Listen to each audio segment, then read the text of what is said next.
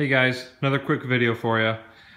Since the last video, if you watched it, I rearranged in here just slightly. I had this battery pack over here where that battery box is currently. It's pretty easy to move once, if you have all the tools. So I have been going to Harbor Freight.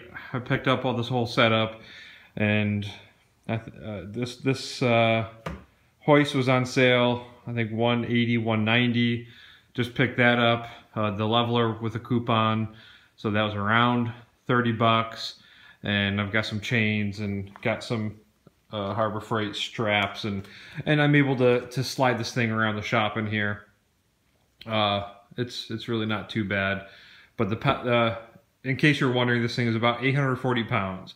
So if you ever do this, 840 pounds, you want to make sure everything is can handle that. The Tesla Model S and X packs, those go around 1,330, 1,330 pounds from what I've heard. But I'm just making a quick video now because I wanted to show you the connections at this junction box in case you do this.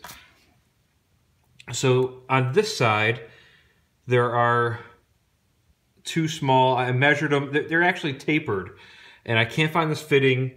I don't really know what Tesla used or what they put in here, but this is about 5/8 of an inch. So I'm gonna have so my charger wires come out of here, and then on this side over here, this one is about 1 inch, just maybe slightly more. And I ordered 2-aught cable to come out of here and go to the car. And I have an Anderson SBX 350 plug, 2 plugs that I'm going to connect to the car. All right, so under here, it didn't come with the fuse or any of the hardware at all. So I went to Home Depot today, just picked up a bunch of random nuts and bolts so I can figure out what size these all are, because I didn't see anything online because it's so rare.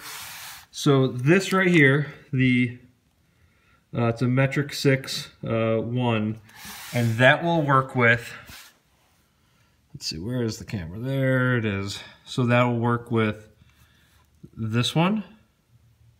It'll work with that, which this is the fuse holder. And yes, I can touch it because the safety plug is removed. Then we have, I really can't see this. We have one in here, and then this one here, and these are also the same metric 6 1 screws.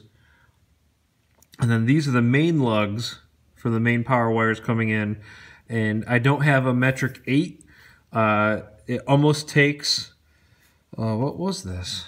Actually, it almost takes this, whatever the American version is. So, but it looks like it's a metric 8. So I got to pick up a couple of those.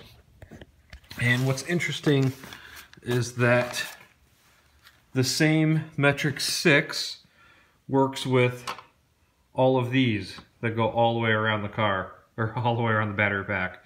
So what I'm going to do, instead of reusing the screws that I took out of this, which like I said in a previous video, they just didn't seem the strongest, and they had been removed once before, so I really wanted to make sure I had strong, easily removable screws in case I ever have to take the cover off again.